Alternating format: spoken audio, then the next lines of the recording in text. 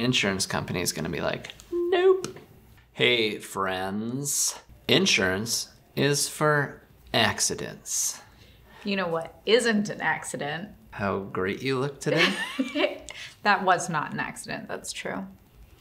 But I was thinking matching glasses. That was not an accident.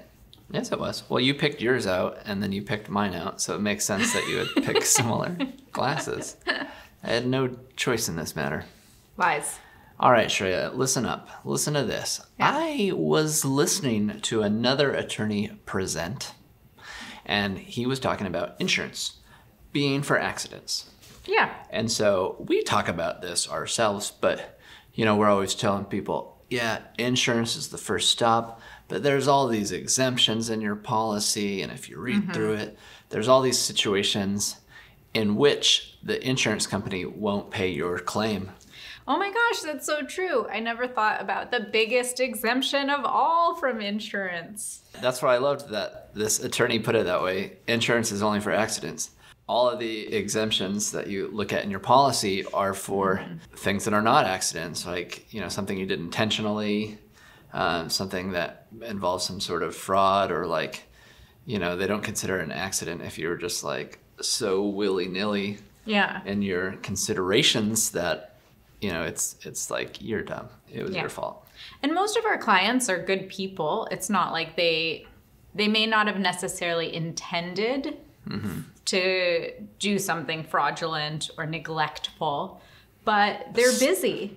Yeah. And they can't do everything on their own, but maybe they tried. And that's when things can go wrong. This is a true statement. And I forgot what I was going to say after you. I was just sitting here holding it in. But it's good. Fart. Like a fart.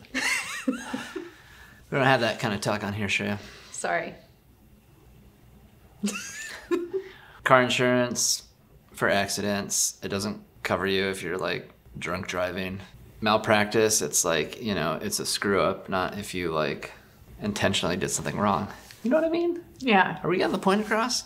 Yeah, but I'm trying to think of like an accident that people can make easily. Oh, that's actually great. Stay tuned for a non-accident. Stay tuned for tomorrow's video. We're going to talk about a great example of this. So hold your horses on that, Shreya. We'll chat about it. All right, great. We're spinning out of control. No, Shreya, what you're saying is that, yes, our clients, you, viewer, are a good person. If somebody claims that something wasn't an accident, that it was negligence or fraud or something, it might not necessarily mean that you actually did that. It's just what the other side is saying, and they are free to do so. They're free to say anything they want in our court system, and then it's up to you to defend it. But if they've made that claim that something wasn't an accident, then you're going to be in a tough spot because your insurance company is going to be like, nope. Not for me, you're on your own on this one. So keep that in mind. Insurance is for accidents. It is the first stop for your asset protection planning, but it can't be your only stop.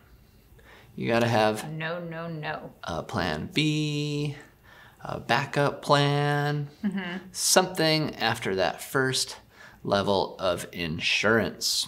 So if you enjoyed this video, be sure to subscribe. If you really enjoyed it, hit that like button. And stay tuned for our next videos. Tomorrow we'll be chatting about an example about what we just talked about. Thanks, Shreya, for joining me. Thanks, Colin, for joining her. I can say thanks. And thank you for watching. Bye-bye.